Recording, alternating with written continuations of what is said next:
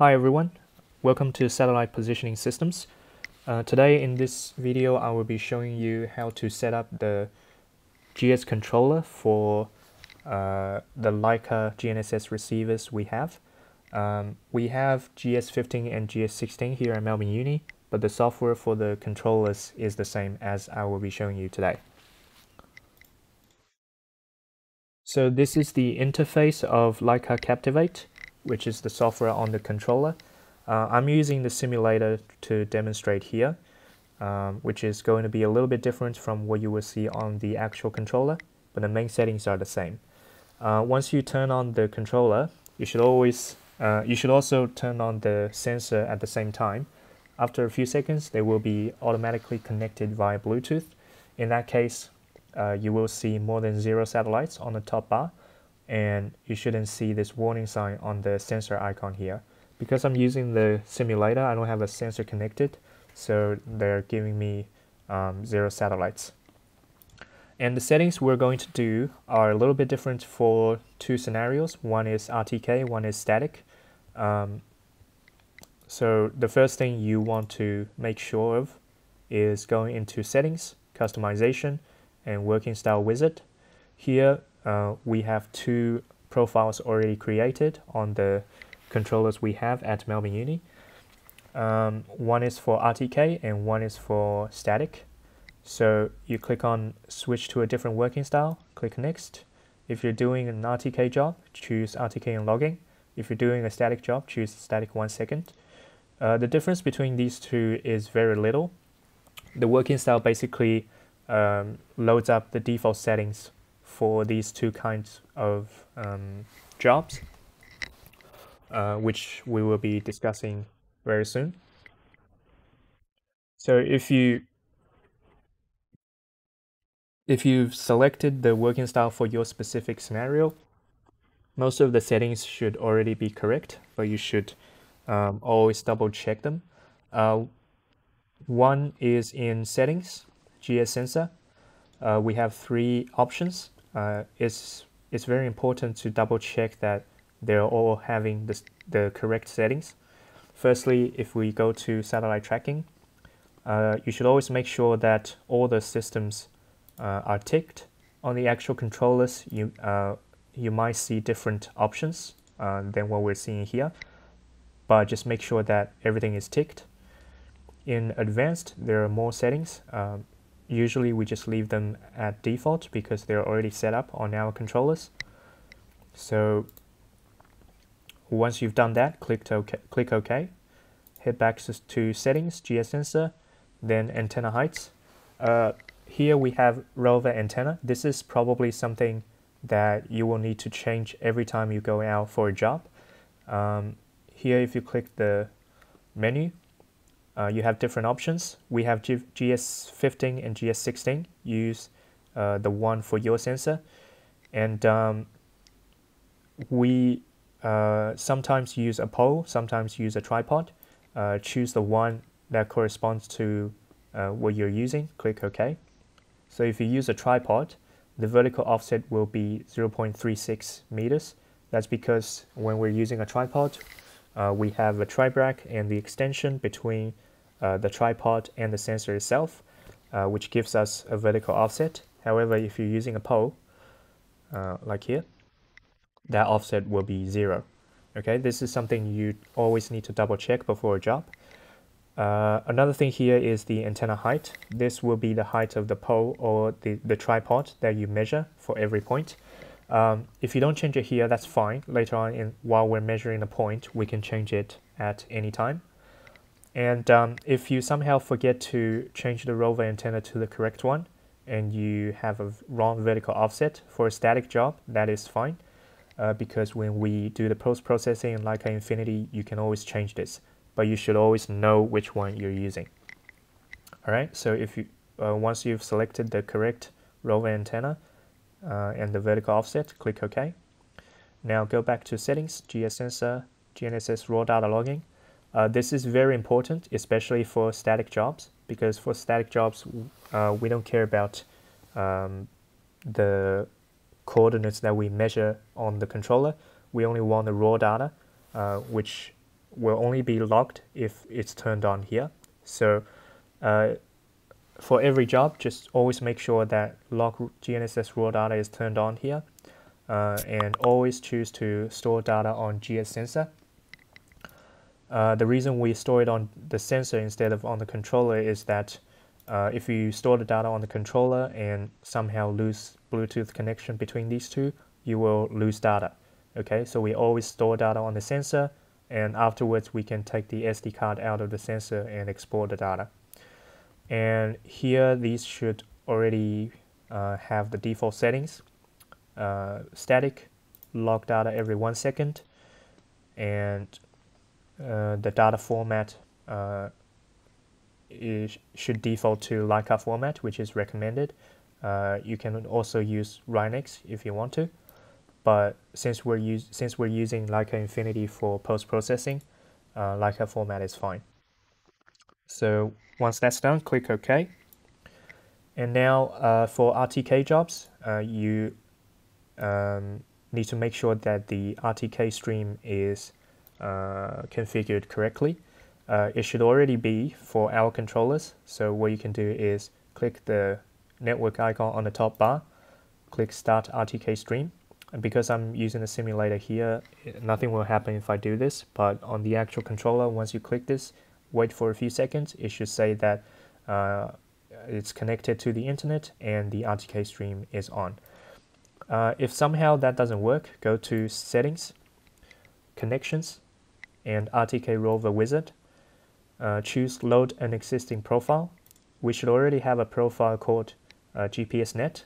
Choose that one and click Finish and try to start the RTK stream again. Sometimes the internet connection isn't stable. You need to try this for a few times. There are a couple of ways to check that RTK is working properly. One is by looking at the crosshair icon here. So on the actual controller, there's going to be a crosshair icon with a cross and a circle. If the circle is big on the outside of the cross, that means we're not getting fixed solutions, which probably means that RTK isn't configured properly. So you need to stop RTK stream and start it again to make it work. If it's a small circle inside the cross, that means we're getting fixed solutions, which means that RTK is working properly. Another way you can check is by looking at the number of satellites. So in open sky environment here in Victoria, we should be getting more than 20 satellites with these sensors. That's because they're capable of tracking satellites from at least 4 GNSS. However, when RTK is on, because of the service that we're using, which is GPSnet, we should see a decrease in the number of satellites here to about 10 or 12 satellites. That's because GPSnet only supports RTK for GPS and GLONASS, so we will have fewer satellites here. That's not a rule of thumb, however. If you're using a different service in another region, it's not going to be the same. But here in Victoria, because we're using GPSnet, when RTK is on, we should only be getting about 12 satellites. Okay, so that's how RTK is configured. Next, once you've done all these, you can create a new job and head into the Measure app.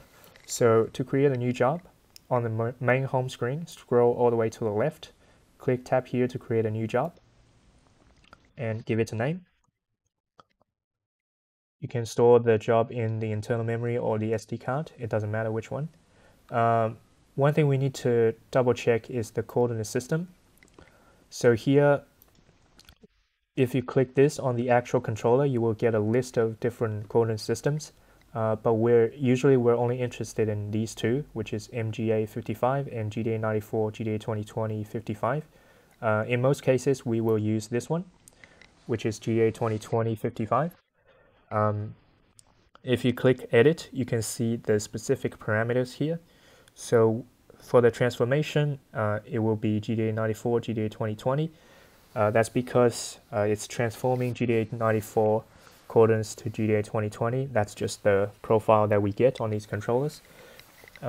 Most importantly, make sure the ellipsoid is GIS80, which is used by GDA 2020 and also RTRF. The projection should be UTM, and by default on our controllers, the geoid model should be VIC 2020, which is AusGA 2020 in Victoria. If you have that as the geoid model, by default, the data will have geoid height, which is also AHD height here in Australia as the default height. However, if you want ellipsoid height, later on I will show you how to switch to that. If you don't select a geoid model here, like what I'm doing now, it will give you ellipsoid height as the default height. So once that's done, click Store, click OK to choose this coordinate system, click Store again, and it will take a picture. Image stored. And now we have the project created. So if you have a project at the center on the main screen, that means it's selected. Now you can head into the Measure app to collect data. Here I can't do that because I'm using the simulator. On the actual controller, once you click the Measure app, it should start logging raw data, but it won't start measuring the point until you click the Measure button at the bottom. And there are a few things you want to change on the left-hand side once you're in the Measure app. One is the point ID. You should change it to a unique ID for every point. The other one is the antenna height. So you can change it to the specific height that you measure for every point. Then you can click Measure. After you do that, you need to look out for a few things on the left-hand side. It will show you the quality and the DOP values.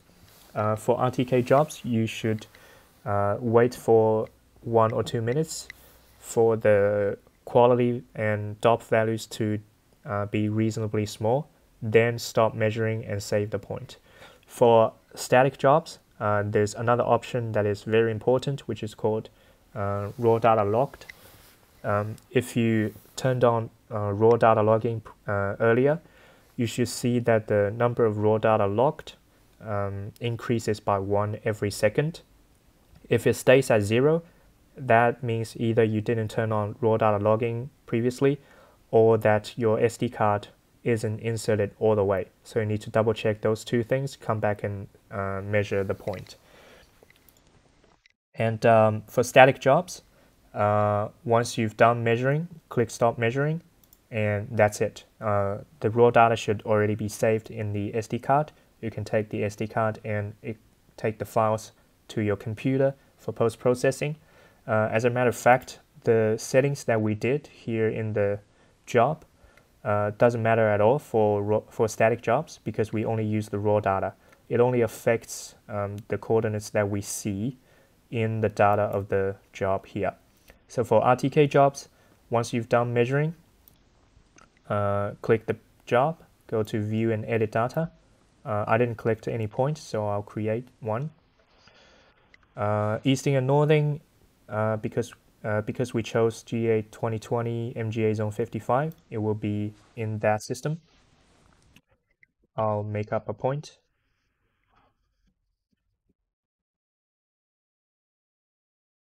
Click Store. So if you've measured a few points, you should see a list of them here.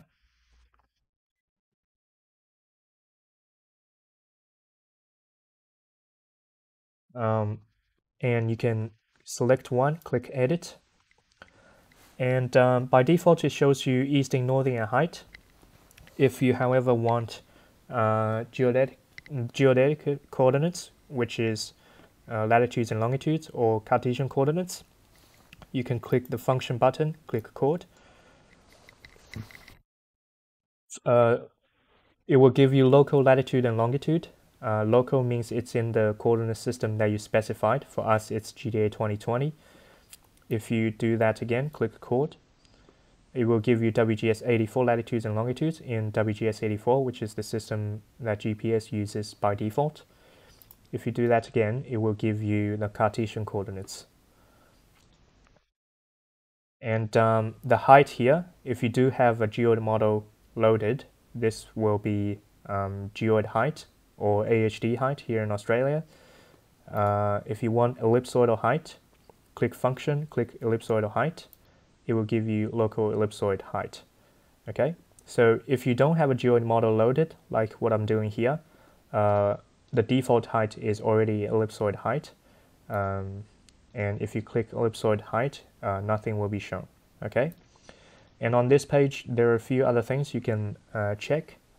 If you click more, it will tell you the quality of the point when it was measured, and also the timestamp.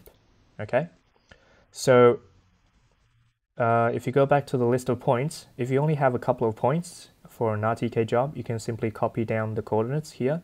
If you do have a list of points, you can go back to the main screen, click the job, and click export data, use ASCII format, which is going to be a text file, and save it to SD card, to the data folder. That's where you will be looking for the file once you take the SD card out. Give it a file name, and it will tell you the format of the data, which is PENH. P stands for point ID, E stands for easting, N stands for northing, and H stands for height.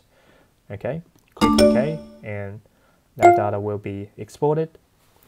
And then you can use the SD card to get the coordinates out. Okay. All right. So this is basically it for the basic settings of the controller for GS15 and 16. I'll see you next time.